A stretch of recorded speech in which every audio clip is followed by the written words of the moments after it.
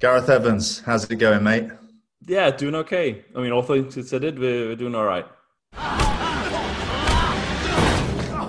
You are one of the best action directors, period. When it comes to action movies, at this current time, you'd be hard pressed to find anyone better.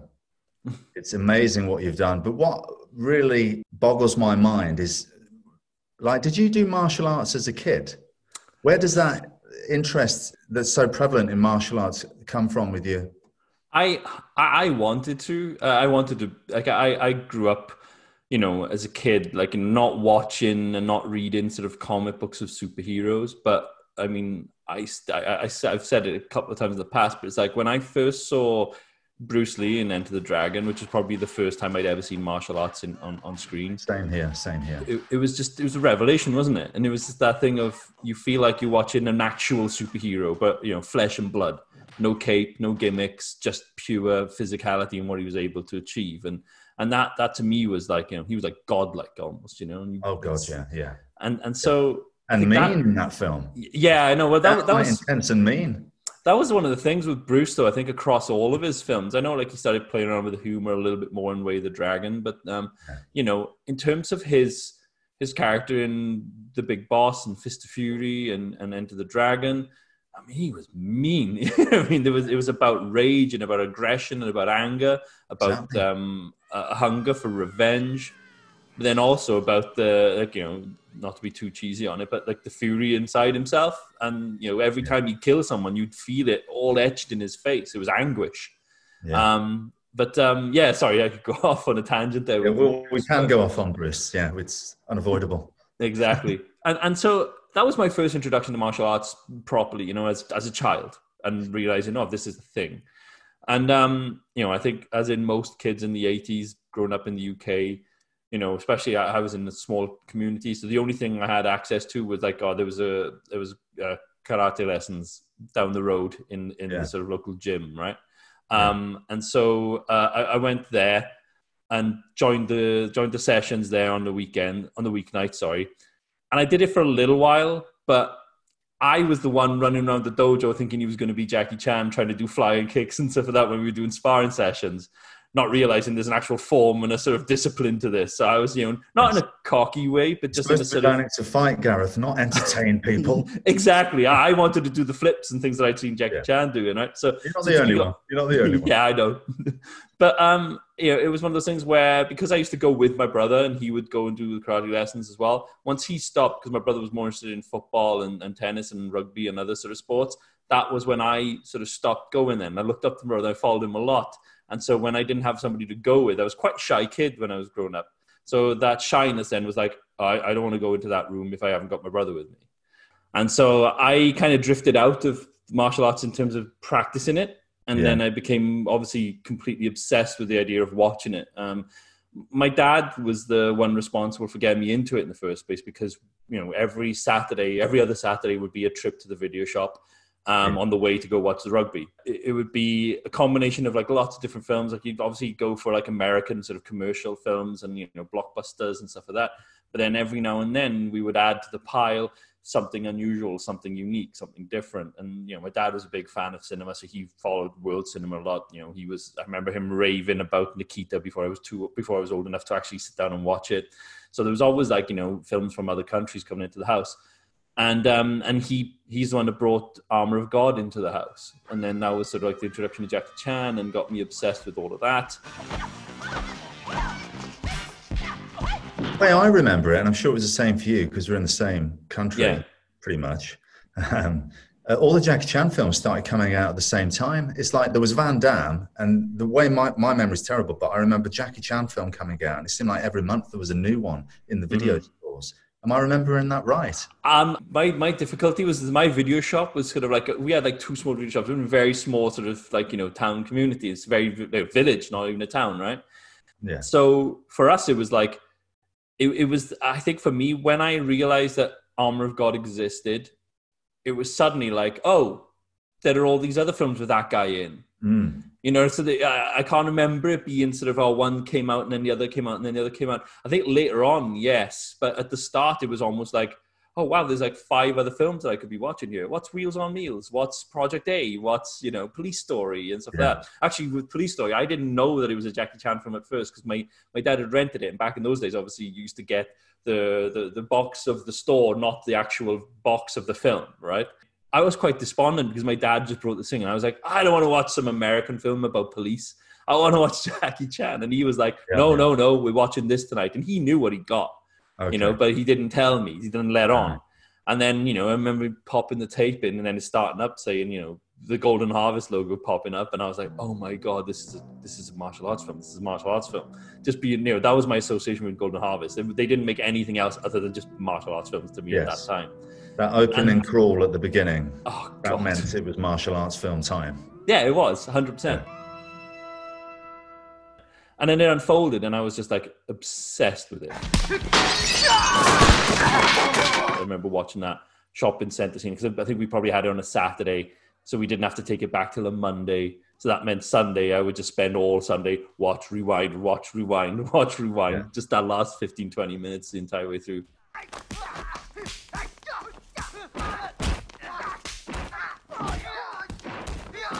When do you think the seed was planted in your head that you wanted to make films of that sort of nature? That was very late in the game, to be quite honest. That was sort of like the thing with making my own martial arts films probably didn't really become an idea in my head until Merantau, to be quite honest. It was like I just didn't think that Welsh people could go off and make martial arts films. It was not. I didn't either.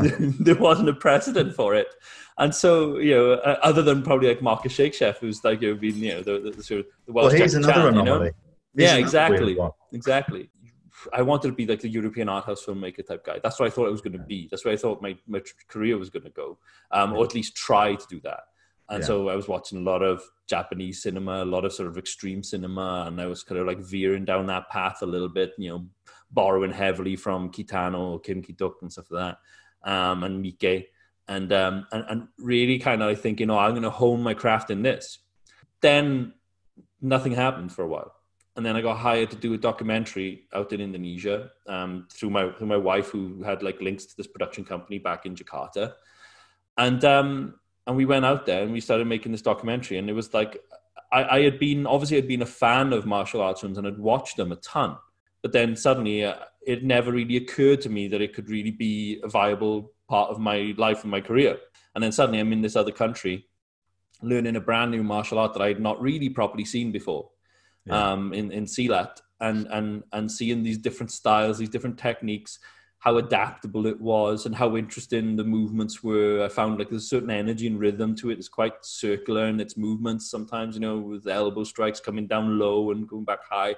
And I just found it really visually interesting, I guess, in a way. And we met Iko through that documentary and we couldn't take our eyes off him. We just thought he had this screen presence about him. Yes. And so when I spent 6 months out there doing that documentary, it was kind of like a litmus test to be like, can I live out here? Can I actually base myself out here and set up shop here?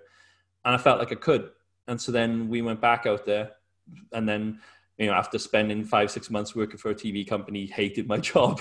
I ended up, writing Merantau.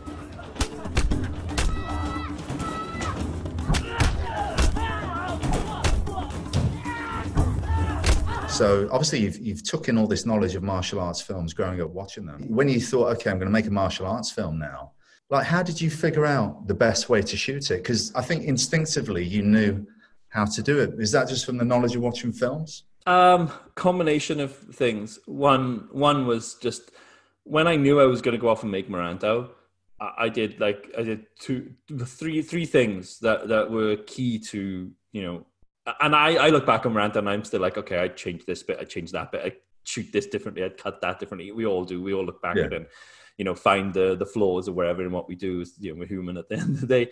And it's like three things that kind of like set me up ready for doing something like Merantau was that the first thing was research. I just watched all the films I remember loving back then and analyzed them and really like try to see what Jackie was doing with the camera, what Samo was doing with the camera, you know, and just learn from them and just like try to figure out why am I responding to certain types of martial arts in movies? Why am I responding to the presentation of it? In some films and not in others. What are the things that feel eggy? And why are they feeling eggy? Because I'd never analyzed it before. I'd never sort of broken it down into its elements before. And so I started, you know, picking away at those films, finding shots and movement of camera that I really liked and responded to. It was the first time I kind of realized, watching something like the ending of Heart of Dragon, for instance. It was the first time that I realized when I was watching that, because there was just something I loved about the rhythm of that sequence. It was something I loved about the way Samo was shooting that sequence that I didn't really know what it was. And then I started realizing, you know what, there's really good contra moves here with the action. There's really good dolly shot movements in the. He moves the camera brilliantly, Samo. Better than anyone. I'd argue in terms of martial arts stuff. I think he's a genius, you know. So that was the first thing I did. The second thing I did was I actually shot 2 sort of short test fight sequences with Iko guys first. All right. The first one I did, which you want to see these test fights? Come on. No, you don't. We do. We want to know how the legend began. Ropey at the start. So we did that, and then that was the first thing we shot. It was about 6 minutes odd, 7 minutes odd, and it was like a group fight against Iko that then ended up climaxing with Iko fighting against Yayan. And you know, this was like one of the first few times I'd met Yayan, actually, I think, on that little short thing we did. Yeah. And then we did another one then, which was a little bit more, okay, let's go down into the car park of the office and shoot the fight sequence where Iko has to fight against Pat Edwell, who was the Silat Harimau instructor who did the choreography, with the guys on Merantau on the first film. And we did a little sort of like short fight there where I play around a little bit more with my camera moves. I felt a bit more confident, you know, sort of starting to get to there. And so like those 2 short films kind of like gave me an opportunity to try the stuff and to figure out some stuff and to you know, scrutinize where I was going wrong. And then try to kind of fix that progressively then as we were leading up towards what would have been the feature. Yeah. But I was still bricking them. I was still terrified and nervous.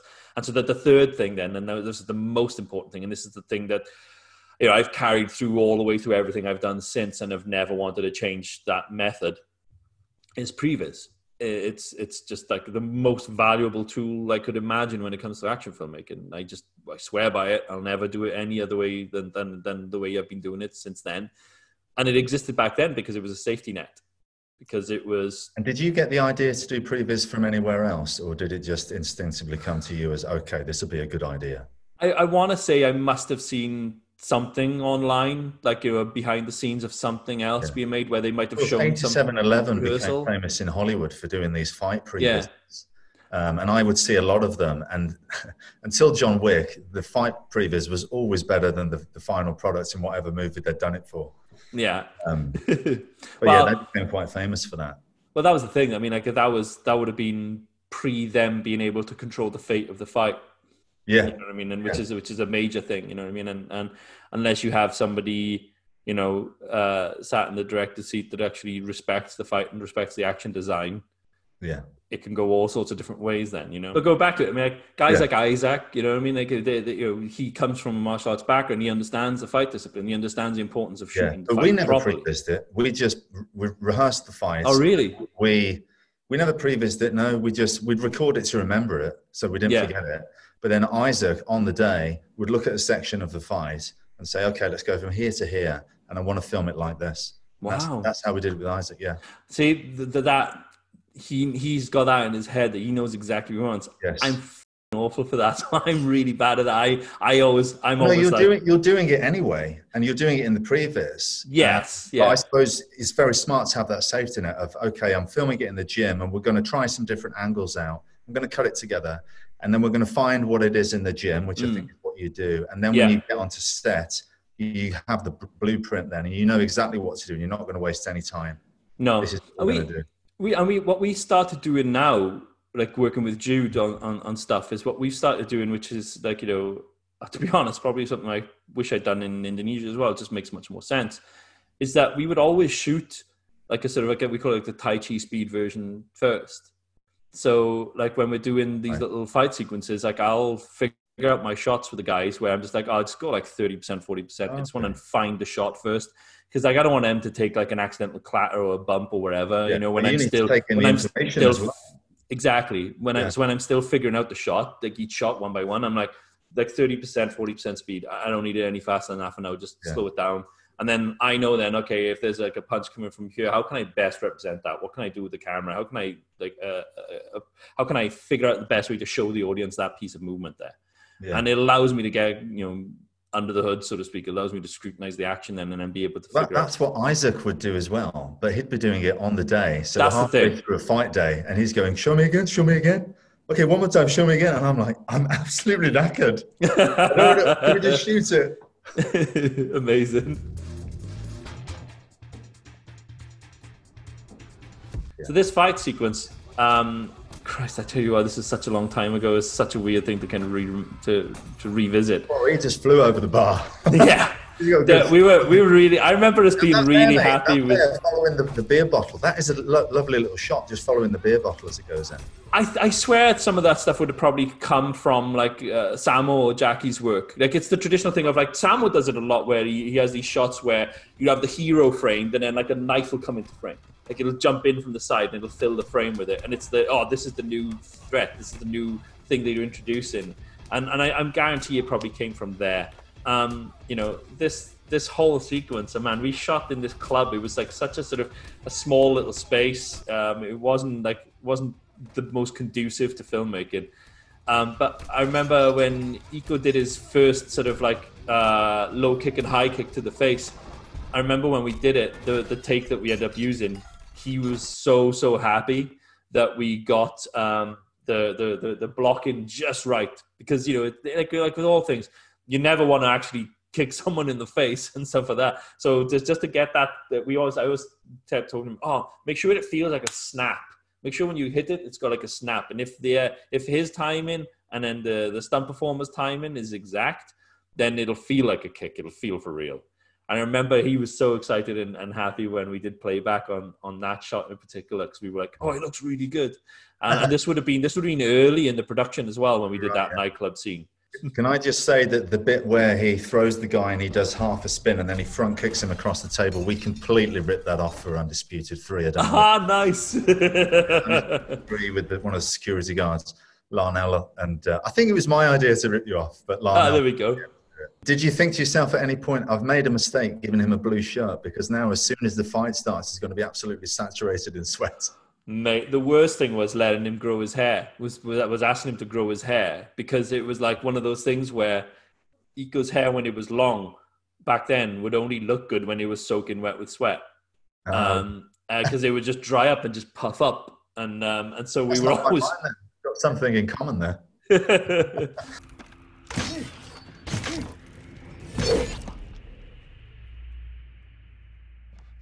Now, talk to me about dropping the stuff that you actually shoot into the previs as you do it, because I never heard of anyone do that until you said it. It makes perfect sense. I have not been able to do that on my movies, because the DIT guy is always like, I know I need time to get it. Right.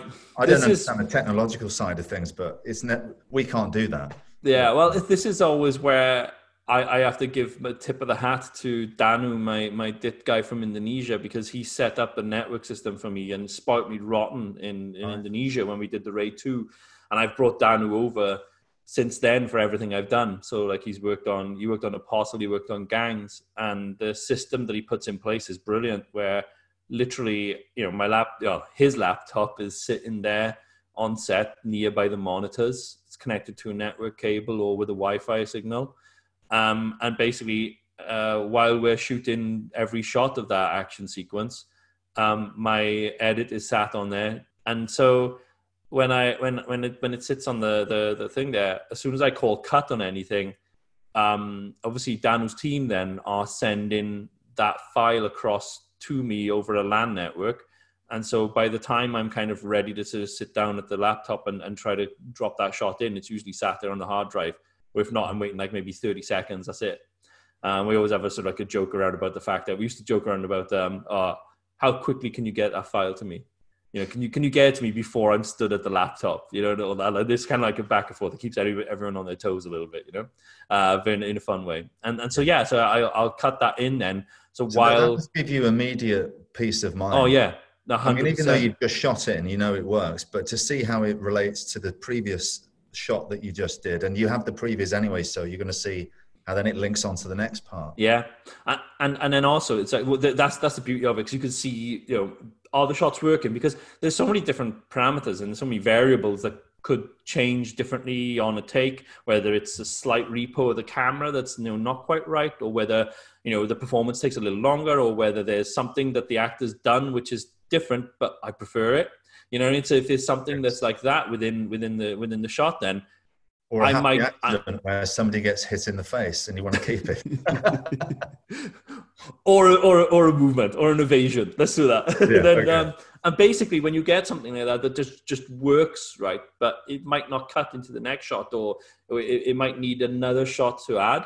I know I need that shot. I know it right there in that moment. I'm not sort of like 3 days later we've left the set and be like, oh, I wish we could go back and get that insert. Or can we add that to the schedule, please? Can we find some way of doing that insert? That's like, no, I'm good. I know exactly what I need as we're shooting it. And so I can make those decisions there and then in that moment. And yeah, it is peace of mind as well, because I can see it coming together. I can see it formulated. But also on top of that, it's great for the cast and the crew, because I'm not like precious. I'm not sort of like, this is my monitor and no one's allowed to see it. Like when I cut the stuff, and then like at the end of every day, we might have like a 40-50 second sequence then that's already put together, that's already edited together, because I've done my little frame cuts here and there, little speed ramps or whatever I need to do, just to make sure I got it. And then I've gone through that process. So like when people are having lunch, I might, quickly scoff down some food so I can just do 10-15 minutes of tweaking and tightening on the cut. And then at the end of the day, then if anyone wants to come and look at the monitor, even though most of them want to go home, some of them will want to crowd around and just take a look at what they did that day and see it there and then, and be able to be like, oh shit, we achieved something. Oh yeah, totally. It's a real morale boost. It's very hard, isn't it, making fights? Physically very taxing, Yeah. You get to the point where you're just like, can this just be over and done with? And do you really need another take? Can we just live with that one? Mm-hmm. But I guess if you're seeing that and it's really working, then you get very energized by that. Well, the thing, most people fall into the trap of shooting action the Hollywood way. I mean, if you went to Hollywood school, they would say, shoot the master, shoot the coverage, we'll edit it all together. No. I mean, how did you know to not do it that way? It's just an instinctive thing. Because I have to say this, to be honest, I used to make my own little home movies when I was a kid, knowing nothing about filmmaking or how they did it. And I instinctively did it the Hong Kong way, because that's just what made sense. I'm going to shoot this bit. Oh, and then there's an edit there. So then we'll get this angle, and then we'll get this angle. So was it the thing? I think so. I think because I knew I was going to edit the thing myself, there's that weird internal logic then, which tells you where you would put your cuts. And so I never, ever entertained the idea that we would do any kind of masters for anything in terms of fight sequences. You know what I mean? I to this day, I hate shooting wide masters of drama scenes even, never mind action sequences. I hate wasting, the time that you spend on going through 2 or 3 takes or something on a massive wide, when really I know already in my head kind of how I want that scene to play out and how I want to kind of cut to it, where the emotion is. So I hate doing those wide masters. Everyone keeps saying, "Oh, don't you think you're going to need it?" And they are right. I do end up needing it from from an editorial standpoint. Beginning of it and the end. In and out of. Yeah, the beginning and the very end. Yeah. But that's the thing, and it's like So when it came to action, it was almost like, no, I don't need this, because there's no one shot that's going to sustain you for the entire sequence. I mean, if it's acting, it's a good idea to maybe warm up the performers, do a nice wide, if you forget your lines, keep going. Let's all understand what the scene is. But if it's action, you got to conserve people's energy. Exactly. But it just helps. I think it really helps. I think performers prefer shooting like that, I think, as opposed to doing the long takes of, have we really got it or not? For me, it's insanely frustrating knowing that I'm doing a load of stuff that's going to end up on the editing room floor. And for me to be doing a movie where I know it's all been shot wrong, it's very frustrating. And if it's a film that I'm starring in, I won't let that happen. I mean, I have done it in the past a little bit, not now, but if it's a bigger movie, I've probably got a smaller role and I just have to bite my lip and go, this is going to... So this is a really interesting shot. Yeah, this was, I always knew I wanted this shot. We spent a while getting this one in because it was, and this is probably like the first time I played with the idea of, you know, knowing that I could rotate the camera quite so smoothly. Because, you know, I came from background of doing, like, before this, I'd only done super low budget independent stuff. And so suddenly it's like, oh, wait, it was that thing of like the idea of like the jib was sort of, was quite complicated, and the fact that it allowed that kind of camera movement, it was my first experience of doing that. So when it comes to some of the older stuff I've done, you know, some of that stuff like with Merantau, I was very naive. I was very new to the process. So I remember, you know, jumping onto that shoot thinking, oh, we'll blitz through this. It'll be really quick. It'll be just like when I did like Footsteps, which was, you know, 5 members of crew. So when we did Merantau, suddenly it's like 100+ people. And I really was so green and so naive throughout that entire process. I mean, I used to go up to Matt all the time and be like, oh, can you get me this angle, please? And then, you know, he'd go up and then sort that out. And then I'd be looking at the camera to kind of make a mental note of what the lens number was. Like, okay, so that's an 85. Okay, this is 65. This is a 50 or a 35. And then I try to remember that for the next day. Because, you know, I guarantee it. Like, I probably looked super, super inexperienced with the crew. You know, had an ambition that I wanted to achieve with the film, but no real experience of doing a film of this scale before. So it was a real learning curve. This one was. It was brutal, but yeah. How did you do that shot? Was it one of these fig rig things, or you said it was a jib? That one wasn't a fig. I'm pretty sure that was on a Jimmy jib. It was sort of like, I wanted it to feel like the sort of, you know, when you get those body cam shots where they're attached to the actor. Because that's what I thought it was at first. And I was like, no, sure. And that was the thing. The challenge was to kind of rise with him at the same time, but then but not for it to feel like a gimmick, you know, not for it to, because I'll be honest, sometimes when I see the body cam stuff or like a POV shot in an action sequence, I always find it draws too much attention to itself as a gimmick, as a setup. And so when we did that shot of Eco getting up off the floor, I didn't want something that would take the audience out. So I knew I wanted to glide up with him and feel like we're anchored to him, but there's enough flexibility there and enough sort of like, you know, waviness in there so that when we do detach from him, you're sort of back in to your traditional narrative way of filming it then. This shot here, when he jumps over, this one there, lovely. The start of that one coming over with him, we were trying to rip off the shot from one of the Bourne films. Like it wasn't Supremacy or Ultimatum. Supremacy, I think it was. Through the window. Yeah. Obviously, but we couldn't follow that far because we didn't have the sort of the same kind of rig. So we had a crane that just went as far as it could go over the edge before we had to sort of cut in the shot then. Yeah, well, that bit Bourne, one of the stuntmen jumps off the roof with him. He was on a wire. That's right. Yeah, that's right. Yeah. Well, how did that shot with the guy falling off? I mean, it's a great directorial touch there. The guy, he hits him with a stick and then he falls down and hits the floor. How did you do that? The gag with the pole going through his chest. Yeah. So I remember we knew that we would get so far with that shot. So we had the guy on a wire. We had a pullback system so that he would jump so far and then get sort of pulled back. So it would like mimic the idea of him being like hit with something. So Eco had like a big sort of bamboo with a massive soft noodle rubber thing on the end of it, you know? So it was like one of those, like, it would have just like folded and everything else, you know? So he was kind of coming towards him with that and then hitting with that thing. And then it would be like that, the moment of impact, they would yank him back. So it would be boom, and then like this. And then when we did the one following down with him, we literally set up 2 cranes then, and we had Matt. I think Matt did it, or maybe Dimas did it, where he was kind of on a wire as well. We suspended the 2 actors. There's a stunt performer and then Dimas, and then we had them in tandem drop down to the sort of the ground below, which is obviously a load of boxes with a fake floor and rubber and everything else for the guy to land on. And so, you know, I think we probably would have done quite a lot of sort of like speed ramping in the fall, because there was just no way to kind of get that done in camera, or for obvious reasons.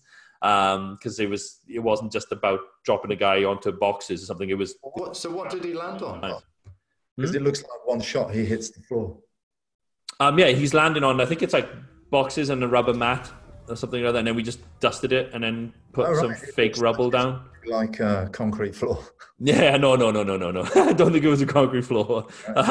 So yeah, he hits that then, and basically, yeah, we just did that. We just did the whole thing. It was a very controlled thing. It was like a pulley system because we needed them to be both in sync with each other, and that was the hard part, was getting them to both go and then and land at the same time.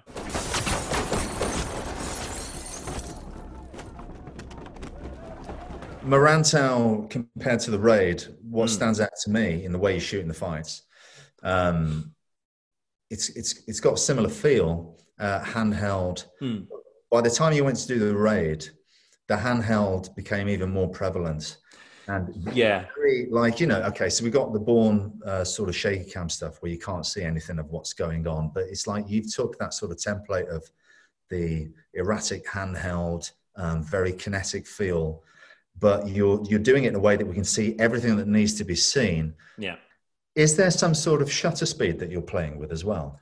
I think so. I think Matt would be the best person to kind of answer that one. When I think we did shoot a higher shutter speed for make sure we had the detail, and it'd be tight, more crisp in terms of the focus and stuff, more sharp following the movement of the action, so it wouldn't smear across the screen because we knew we'd have a bit more movement. I think the main difference between why Merantau and why the Raid feel so different in terms of that energy level is because when we were doing Merantau, we weren't shooting on sort of like proper, what you'd expect cameras for film, for making a feature film of that nature. We were shooting on the big broadcast cameras of the old P2 card stuff, right? Which was like the Panasonic P2. Big heavy cameras. It was like the shoulder rig ones that you get for like broadcast, for news anchors and stuff like that, that kind of thing, not for running around with an action thing. We were sticking that thing on a Steadicam, and we did a lot of Steadicam on Merantau. That's why it kind of floats and glides, and that's why, to be honest, when I watch it now, it's like some of that stuff, like especially that fight done by the bamboo scaffolding, like that's like, that one, Merantau specifically, for the first 2/3 of the film, is more influenced by Jackie's work. So like those fights, that fight with the little construction site with the bamboo scaffolding, it's playful, it's knockabout, and it's like, oh, we're going to show you this loop of rope because that's going to get used now, and we're going to feed a hand through it, and we're going to tighten him up and tie him to that. There's going to be a little thing that gets thrown into the face. He's going to get scooped up and bounce off the wheelbarrow, and that wheelbarrow gag was something that we ripped wholesale off from Police Story 2. So there's the scene in Police Story 2 when he rushes in, pop, pop, pop, pop, pop, punches the guy, and the guy's body hits a wheelbarrow on the way down to the ground. And I was like, oh, we should do that. We should definitely do that. And so it's more playful. And then as the film progresses and as the tone of the story gets more serious, so does the action. It becomes more brutal and more violent than in Merantau. I got to give a shout out to Mike Leader, because when he saw Merantau, he was like, there was loads to admire to it, but he was like, I think you might be burning your actors out by doing too many long takes on Steadicam. And I was like, yeah, I think you're right, because the guys were exhausted. Isaac about that as well. Yeah, hook him up. And so when it came to the Raid, then not only was I mindful of what Mike had told me in terms of that idea of like breaking the action down into like slightly smaller pieces and then being more specific with it, but I had been watching religiously this music video by Roman Gavras, Born Free, the MIA song Born Free. There's an amazing music video, but it's all about sort of like, a SWAT team rounding up a bunch of kids with ginger hair and stuff like that and all that. It's like talking about race relations and stuff like that in America. And basically when I watched that music video, it's got tons of energy going on. And it's like, it's breakneck, the pace is fast, but it's got this like semi-documentary style feel to it, where you're bundling along over the shoulders of these SWAT team members. And I just remember saying to Matt, this is the feel of the Raid. This is what we should be trying to achieve with the Raid. We should be with them, over their shoulder. And then as everything kicks off, we stay in their perspective. We stay anchored with them as much as possible. And so it lent itself to a thing where I felt like if we're going to shoot the drama in this way of them storming that building and going in floor by floor, and then, you know, we're going to have that sort of discipline in terms of how we're going to shoot the drama elements, then if the action suddenly becomes smooth, steady cam shots that are just curving around beautifully choreographed action, it won't match up. It'll be tonally two different things. And I knew this would be a bit more grubby and a bit more grimy, and it just felt like, you know what? I think the way we shoot action should reflect that. It should be a continuation of a style so that it doesn't feel like you've got two different films sandwiched together. And so that lent itself to a slightly more handheld style, but also what allowed us to go handheld, because obviously if we were still using those big broadcast cameras, we'd have no chance of doing that. But Panasonic had released a new camera then, which is the AF100. We were still in the early days of Red back then, so we weren't. The Red Scarlet was being talked about, but hadn't yet come out when we did the Raid 1. If it had come out, we would have shot with the Red Scarlet, because that was the one we had eyes on. And we were like, smaller version of the Red, is it? Slightly smaller version than the Red. Yeah, still heavy, but like smaller and more compact. Yeah. And so back then it was anyway. And so, you know, we were like, right, we have to use we wanted to use the AF100 because it was the best thing that we could at that time for that kind of compactness. And so we did a Frankenstein's monster of that camera, where we recorded out onto external recording to get 4:2:2 color. And then we had all the bells and whistles on it. And then basically what we started using on that film was the fig rig. Yeah, which Mike Figgis had invented for time code, I think, because he just wanted his DPs. He had four DV cameras recording at once, and he didn't want it to all feel like literally handheld, you know, in the palm of the hand. And then it allowed them the flexibility to shoot using these steering wheel rigs. And which allowed you to do crazy stuff like going through the floor, like turning it like this in a fight, turning it like this. You've got grip handles all over the place then. So you can grip hold of it. You can pass it from one DP to another DP. Yeah. You can come down really low from the ground and then swing up and be high within all the time it takes for you to lift your arms. So it allowed you to reset quite a lot throughout the space. And for us, it was a revelation. Mostly using quite a wide lens. So you're quite close to the action or yeah, quite often. I mean, like, unless we're doing a specific insert where we want that detail, then we'll swing up to a tighter lens, like a 35 maybe or something. But 9 times out of 10, we're hovering between 12 and 20. You know, we're never really going like, you know, we don't go wider than 12 because it just starts getting cartoonish and everyone starts stretching at the sides. But 12 to 14 is kind of our go-to. All right, so this is another example of being stuck inside the small sort of like corridor space and having to sort of, here you go, look, see, we're in line with the door. That was what I was talking about earlier. So in that shot in particular, we were literally in line with the door in order to get the width of that shot. We knew with this fight scene, I mean, we wanted to feel breakneck and sort of crazy in place. That was one of those Dutch tilts that we did with the camera as well. I was talking earlier about body cam stuff and POV stuff, right? And we did have a plan on one of the shots there. You know, when the guy leaps towards him and jumps on him and they crash to the floor? Yeah. We did at that point sort of have an idea in mind of having a body camera attached to the back of him and to follow him on that leap. Right. But Matt Flannery, who's always right with these things, was like, dude, don't do that. It's too gimmicky. It's going to break you out of there and it's going to feel forced. Let's just try to follow him and have that handheld feel over his shoulder. I think I can get that. I think if I jump off an apple box, I'll follow him on the jump. And he was right. He was totally right because the gimmick didn't really work then. You seem to punctuate fights with extreme moments of violence. Yeah.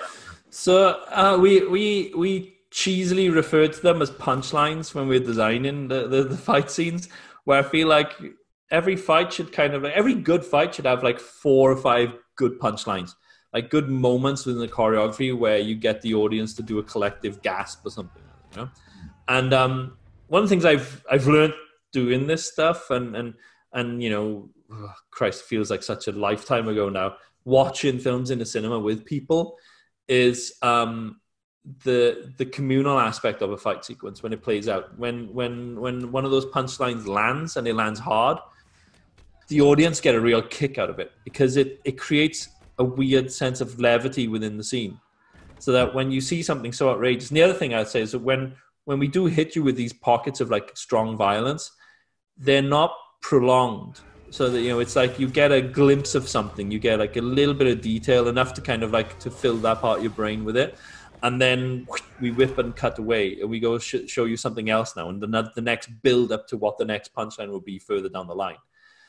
And it's just so much fun to kind of like to do those sequences, and to kind of like to hear the audience sort of like erupt into laughter, because they realize that, if you're sat in a room of 200, 300 people, and then at the exact same moment, all of you have gone like that, it suddenly becomes absurd, and it becomes funny, and it becomes silly. And you can kind of like enjoy the moment of it then. So that when the fight is over, the idea is that you've taken them on that journey where the adrenaline is kicking up and up and up and up throughout the entire fight sequence, so that by the end of it, when it settles, and like quite a lot of the fights I do sort of end the same way, where it's like it suddenly goes quiet.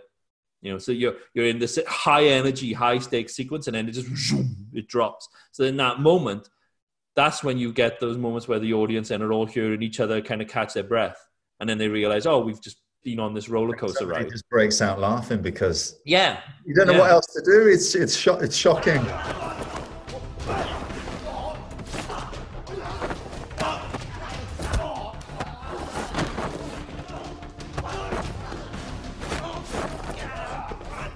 Obviously, when we're shooting martial arts, the one thing that I'm fully aware of, and it's one of the hardest things to kind of, for me to wrap my head around, is the fact that when you shoot it, it's piece by piece, it's shot by shot. And I'm guessing, because like you're not doing sort of like, long coverage of the entire sequence from one angle. I mean, I guess your experience has been similar to what we do as well, which is jigsaw pieces of the fight sequence unfolding, right? Yeah. And when you do that, the one thing I've always kind of found interesting and fascinating is how you guys as performers maintain a sense of understanding of where your head is at during that fight. Because, each fight tells a story. Every fight has a little bit of a journey, and the characters go on those journeys too.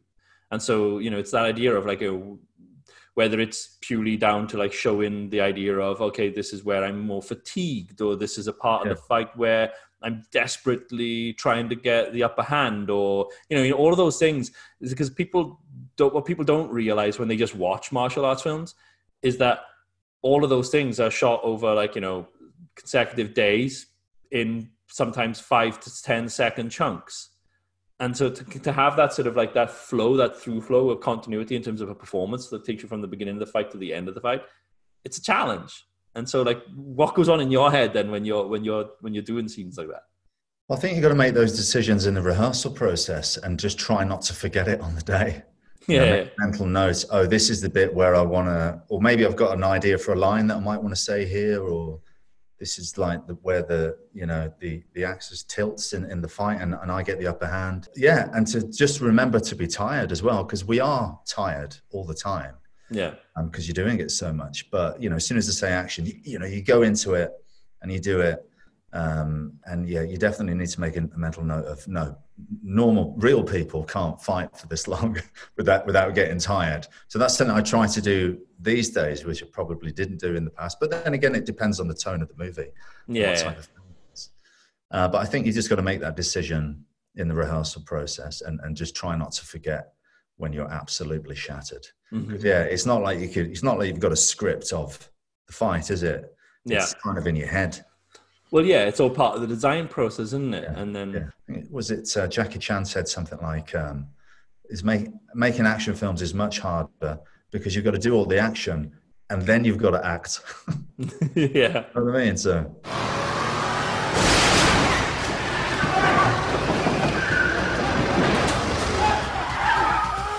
there are some directors that come along and they shoot something in a certain way that's so impactful that it then becomes that you have to copy what that director has done. So when I think of John Woo, it's like everyone did the two guns and the slow motion and the doves. Maybe not the doves, but they tried to John Woo it up. And then Michael Mann came along with Heat and he did what he did. And it was like, okay, that's the way to shoot a gunfight now. Make it real, make the bullets sound like they're actually going through buildings.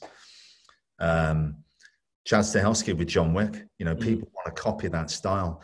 When you came out with The Raid and the way you shot the fights, people want to copy that style because it was just something that, you know, we kind of seen it all before, but it was new enough that it was something different. The way you're moving the camera, it's got a lot in common with Saving Private Ryan, from as far as I could tell. It seems like it's a higher shutter speed. It's a very dynamic camera. But what's most important, and where a lot of people go wrong, is you can always see the action, and you always understand the geography of the set and where everyone is and where the kicks are coming from, and it's not over edited. It's nice to kind of hear that about the fact that it's still got clarity, because quite often you see people might be like, I remember somebody criticizing The Raid 2, saying, "Oh, there's too much shaky cam, framing's all off," and then it's like, and I'm like, you know, there's clarity there, like there's energy to them. I agree, there's energy to the shots, you know what I mean? And I think that's the difference of it, because there's a certain style of like chaos cinema where it's crazy. It's like 15 cuts in like every sort of like 3 or 4 seconds, and it's all close-ups. You're not really seeing the detail. Yeah. I think what we try to do at least is maintain that sense of geographical space, so that you're not lost in the movement of something. You're not sort of trying to figure out, where am I in the room right now? You always want to know exactly where you are, and you know where the attacks are coming from. You know what the relationship of that action is with the space that you're in. And so I've always felt like, you know, we definitely bring energy there, but I would sort of like, that's the thing. My counter would be that it's not purely like shaky cam represents a style of filmmaking that's probably different from what I'm aiming for, if that makes sense, because I want you to follow it. I want you to see the detail of it.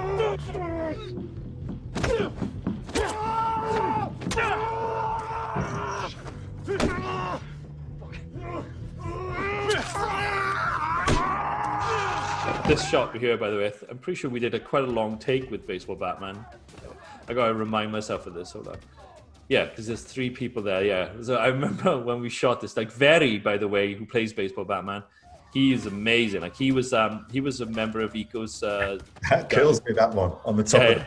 Well, that I'll give credit. That was referencing Violent Cop, the Takeshi Kitano film. There's an amazing bit in there where it's like a slow-mo sequence, and the guy just gets bong hit on the top of the head, and it always went through me. Like I'm quite squeamish in real life, weirdly. How can you be squeamish? Look at what we're watching. Yeah, I know, but you're a sick man. But this is just condoms of fake blood. You know what I mean? We did loads of practical effects in this thing. Like every time you see the blood spilling, it's a condom that's being strapped to that person's body with where we kind of like, we took all the sort of lubricant off it so they were dry, filled them with blood, stuck some tape on with super glue, and then we'd attach that to the weapons. So then on those shots, if we knew we'd go like in, and then I knew my cut point was her pulling out the hammer. Right. So then when in the next shot, then we'd have the hammer with a little bit of string attached to the condom with the tape on it, and then 3, 2, 1, pull. And then the timing would be perfect. You just get this explosion of like fake blood going everywhere. That one is always the best. Yeah. I mean, like when you got time, it works perfectly. The problem we got nowadays is that we feel like we have so little time to kind of execute these things that, do we really want to do the practical? Could we not do the CG version? It's like, the CG version can look good. Bitch, when you've got to clean up the blood. It's a nightmare, isn't it? And I think what we tend to do now is we will do a couple of takes of the clean version without any practical effects to make sure that we've got the shot, and then we do a take with the practical effects, and we do one more take with the actual practical effects, so that if we, you know, by that time, like the first few takes, you've ironed out the creases of, oh, that shot didn't go right, or the timing was off, or the reaction wasn't right, and then you got the reaction right then on a clean version, and then the next one is like, let's replicate that, but now with actual practical effects. And then, you know, you get the best of both worlds. And if the shot works well on the practical, great. If not, you've got reference for the VFX to use, which is in camera. This was a very, very, very cold field in Kent in December. I still haven't fully got the feeling back in 2 of my toes, because it was just ice cold there. It was unreal. You know, mud up to our shins and stuff. That was insane. But yeah, we did some. You know, this was like one of those experiences. Yeah, hard boiled, very that much. shot. Yeah, 100%. Like we knew we wanted to scramble a bike, and then Ray nicked them with the shotgun as well, and Joel on the bike. And we did some pretty intensive stuff here. Dave Judge was our guy for the rigging, so he did all sort of the wire work with the bungee onto Joel, who got yanked off the back of the bike. And then about to pop out through this window is Andy Taylor, who's like part of our stunt team as well. He was part of the design aspect of it.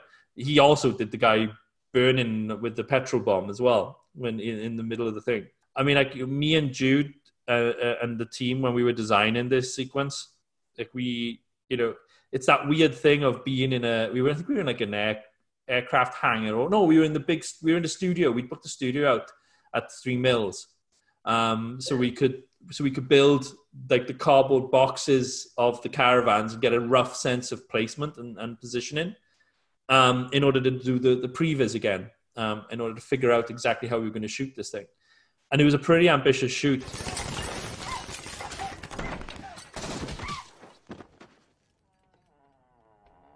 Did a phenomenal job, the whole of Gangs of London. I've never seen action of that quality in any TV series ever. I've never seen action of that quality close to ever.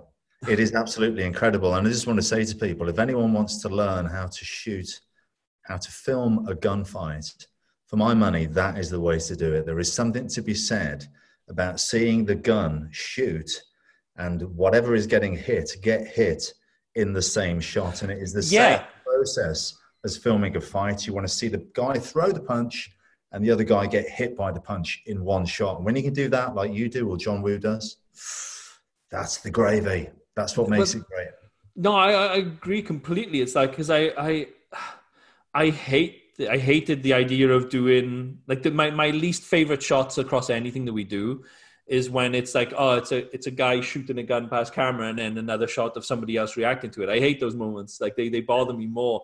You need them, but yeah, you need them. Of course you do. Best. But that's the thing. It's like, because when you see, like for me, it's like when we're in the loft in episode 5 and Mal is going crazy and he has his little heroic bloodshed moment. And he's like shooting the hell out of Andy and then dives around the corner and shoots Craig in the legs and stuff. And then they drop and face each other. And then they're like shooting at each other from point blank range and stuff. That's amazing. It all just feels more visceral. It feels more real, and it's just got a ton of energy. And it's the same way that we would do from like martial arts then as well. But it's like, but with gunplay. And I think those are my favorite moments within them because it's just more immediate then, I think. Yeah, it's the same concept, isn't it? It works for gunfights and for fights. Just cause and effect in the same shot. That's when it's 100%. Yeah. Gareth Evans, thank you so much, mate. It's a pleasure talking to you. And I can't wait to see what you do next. Thank you, man. Appreciate it so much. It's been such fun to kind of like just chat about it, and obviously I've been a fan of your work as well and stuff like that. So it's like, it's always exciting to see. Like for me, it's like, it's always a process of just learning from other people, what other people are doing too. You learn from each other. It's like a shared community of figuring out what works and what doesn't work. So it's like, when you guys are putting films out, when George Miller did like Mad Max or Fury Road and stuff like that, and with the guys that were doing John Wick with Chad and David as well, when we're all kind of like pushing to try and find what the next cool thing is, or the next sort of like the next thing that's going to be like, oh man, that was incredible. Like we're all watching each other's stuff. We're all sort of learning from each other and all kind of like analyzing each other's work. So I just feel like it's a great community and a great sort of like opportunity to keep pushing the discipline and keep pushing it as an art form. I think, like we were talking earlier with the stunts thing, it's something you feel like should get rewarded at some point. I feel like the fact that there's no stunt coordinator award at the Oscars is insane. Because the level of professionalism that needs to go into these things is astounding. So I just love being able to be in a situation now where I get to talk to people like yourselves. I get to talk to and learn from other people and take that on board and put it into my own work as well. So it's a great old experience, isn't it? Wouldn't want to do anything else. Thanks for giving us some of your time, mate, to educate us about the art of action.